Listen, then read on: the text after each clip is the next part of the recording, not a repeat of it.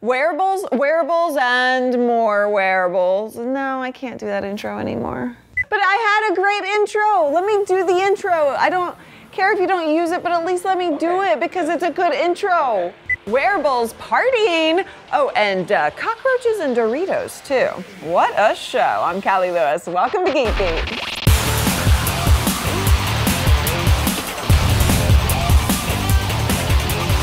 Before we get into it, John P. and I are going to New York tomorrow. Why, you ask? Well, to party, of course. Adorama is having a secret Black Wednesday sale. They're staying open late. Why can't I say that? They are staying open late until 10 p.m. that day, and there will be hundreds of items on secret sale. I'm thinking about blindfolding John so we don't go broke. In addition to the sale, they're teaming up with Canon for a Capturing the Action event at the Altman Building in New York City. You'll be able to get your hands on Canon's new 7D Mark II DSLR. Always fun to play with new toys, isn't it? And Sports Illustrated photographer David Bergman and New York Giants legend Lawrence Taylor will be there, plus raffles and giveaways and food and an open bar. It's big enough to get us to leave the Geek House and fly to New York for just an evening. It's going to be awesome. So keep an eye on John's and my Twitter, Facebook, and Google Plus posts to join in on the fun. And if you are in New York, be sure to join us in person. Links below. All right, let's talk wearables. Come CES in January, I'm expecting to see tons of wearables. Don't worry, we'll be keeping you up to date on the best from the show floor with our CES live coverage every day of the show. You'll want to be watching for sure. But Withings didn't want to wait till CES to launch their new wearable. If you don't recognize their name, they've been doing fitness trackers and scales and baby products and all kinds of things over the years to keep you healthy. And now they put the Activate on pre-order. It's a beautifully designed Swiss-made fitness tracker in the form of a watch with a real leather band. It uses Bluetooth to connect to your phone and automatically update the time according to which time zone you're in. When your phone flips over, so will your watch. It'll track your steps, how far you've walked, how many calories you've burned, how good your sleep is. It'll serve as your alarm clock. It'll automatically detect when you're running and starting to track your runs automatically. It's water resistant and will be able to track your laps when swimming. Now, it's not a smart watch. There isn't a display to show you your incoming calls and text messages. There are no apps. But if you're a watchman and love good design and hate the idea of a boring looking fitness tracker, the $450 price tag might just be worth it. Yeah. For only $99 and $10 a month, you could get your kid a smartwatch. Now, come on, before you heckle at the idea, just stay with me. There are absolutely times when it's necessary for parents to give their kids this kind of technology. Special needs kids could benefit from it. Kids who have no sense of danger when it comes to being friendly to strangers, like my nephew Loki. Single parents who work multiple jobs and can't be around their kids 24/7. The Philip 2 is available on the AT&T network. There's one button for emergencies. If they're in danger, they just press and hold it and it'll trigger a location beacon and call an emergency number preset by you. So it could be your cell.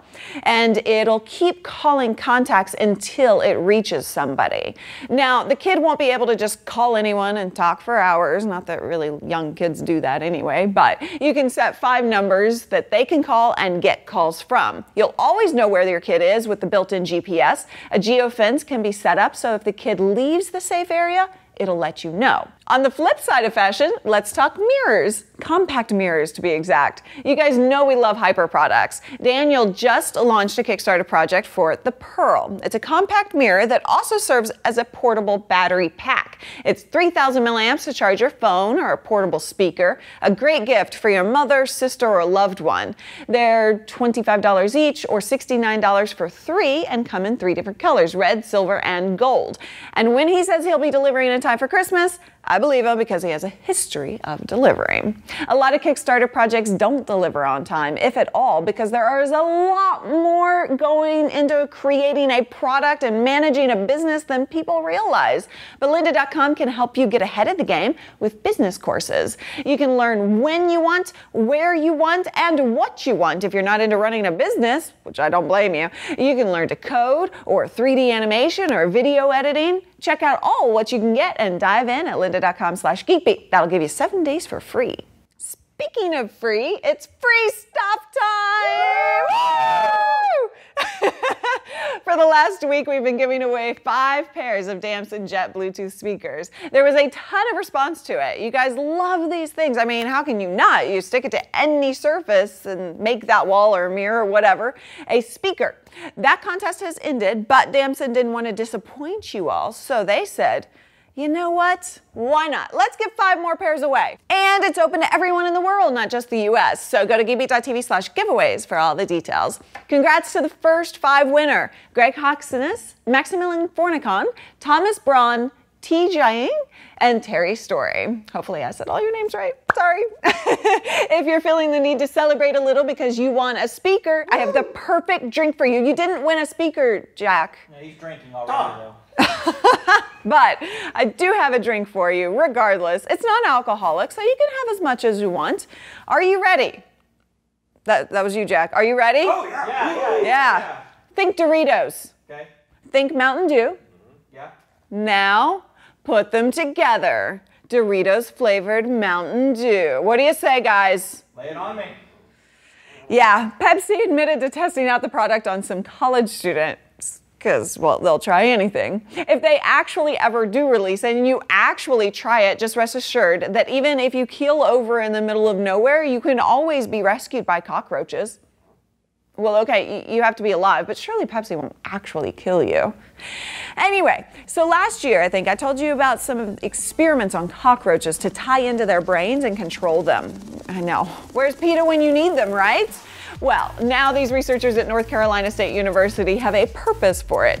They attached a circuit board to the cockroach and connected it to the bug's brain. They can send a signal to the roach to turn left or to turn right. The idea is that they could have the roaches roam around a disaster zone and search the rubble for survivors. Some roaches would be what they call sensors. They'd listen for noise and direct the others, the drones, to come. And then they call home, essentially, to tell humans where to come and do the digging and rescuing. So, what do you think about the possibility of being saved by a cockroach? Leave a comment below or chime in on social at GeekBeat TV. I'm Callie Lewis. Thanks for watching. Bye.